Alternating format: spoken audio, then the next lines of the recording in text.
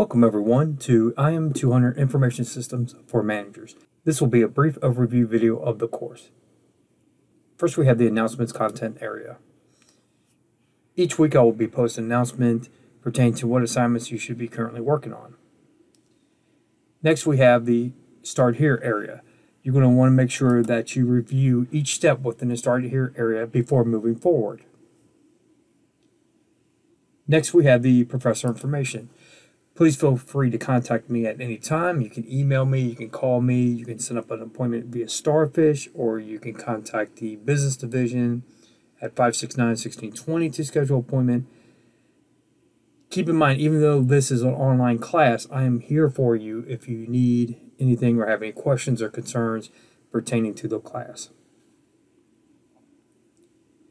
Next, we have the course syllabus and assignment schedule. Please ensure to review this information so you know the expectations of the course. Next, we have the course content, weekly modules. Each week you should be going here and reviewing the information within the weekly modules. So, of course, the first one is Module 1. They're going to have the same structure. At the top, you're going to have the learning objectives. Then you will have the assignment summary, which will detail what you should be working on within that particular module.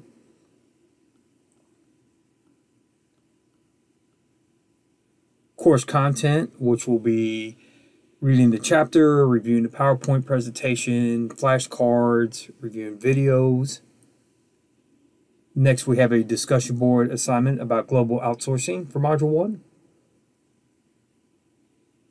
Next, we have the Module 1 spreadsheet training. Make sure you complete the spreadsheet training before attempting the spreadsheet project. Obviously, it's going to be a lot easier if you complete the training before attempting the project. Next is the spreadsheet project. Make sure you're reviewing the steps before attempting the project. There's a video that walks you through how to accomplish the project.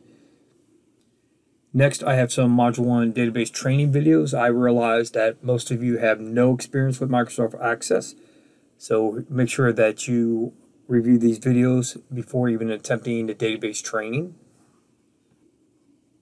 Next is the database training, then the database project, and last within the module is the Module 1 Information Systems and Overview quiz. The next content area is discussion board, and you may say, well, the discussion board was within the weekly module. Why do I have to go here? Is it a different discussion board? And the answer is no. This would be like a quick link to the assignments instead of having to go back and dig through the module.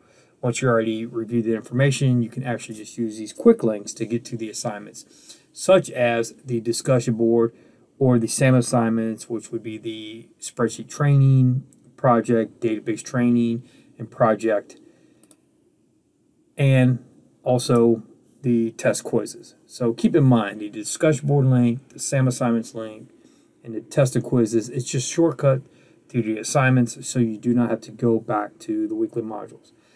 With that said, at the beginning of each week, you should be reviewing the information within the weekly module first. I would not say use the assignment shortcuts first. Go to the weekly modules, review the information, then you may use the shortcuts. Next, we have the PowerPoint presentations. Make sure you're reviewing that. This information, obviously, then again, is within the weekly module, but this is just a shortcut, so you don't have to continually go through it. Next, we have the student resources. A lot of great information here. Some of you may be aware of most of it. Some of you may be new students, so make sure you review it. And if you have any questions, you can reach out to me if you want to. You can reach out to the area that you have the question about. It's completely up to you, but just always keep in mind I am here as a resource, and I've been with the college for over 17 years, so I'm sure if I don't know the answer, I can find the person that does for you. Okay, next we have the My Grades. So when you click on My Grades, you're going to see the list of all the assignments. And at the very bottom, you're going to see current average and final average.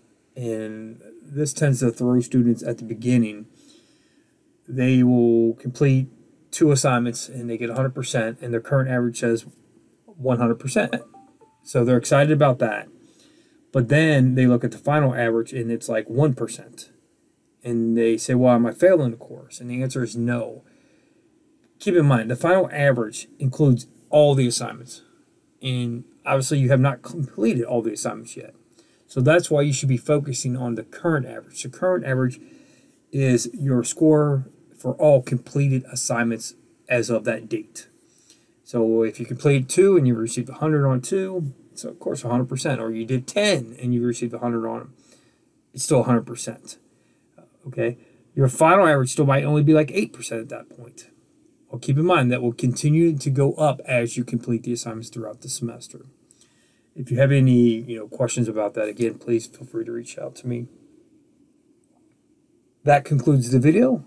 Again, you have my contact information. Don't hesitate to reach out. This should be a fun and exciting and challenging course, and let me know if you have any questions.